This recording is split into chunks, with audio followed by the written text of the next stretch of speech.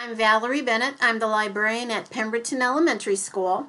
And today I'd like to share with you the book Tin by Padraig Kelly. I'd highly recommend it to everyone 9 years and up.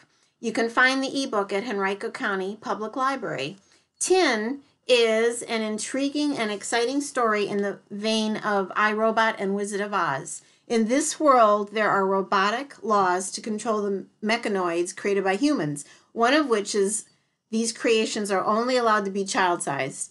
The main character, Christopher, works for Mr. Absalom, the engineer. Christopher's friends are four of Mr. Absalom's creations, mechanical children named Jack, Rob, Manda, and Gripper. Another friend is the skin maker, Estelle, who is a proper or real human child.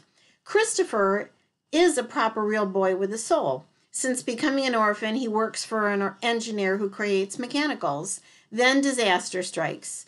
An accident unveils a secret which changes Christopher's life forever. Before long, Christopher's in danger and he needs his mechanical family to save him. So they go on a journey to rescue him, and it's not always an easy one. The narrative is split between Christopher's ordeal and his friend's mission to save him. This is where some of the mechanical characters come to life. Each has their own quirky personality, which at some point is key to the story. The humans in this story are a little angry and hurt a lot of the time, so it is interesting to see the portrayal against the simple logic of mechanical kids.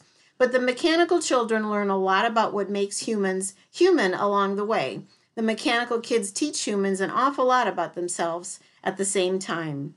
The three words on the back that are depicted by Chicken House Publishers are friendship, heart, and quest, and it's in a bubble on the book jacket. The words are so accurate. The mechanical children are so realistically written and have such depth to them that I would love another book just to tell me how they're doing now.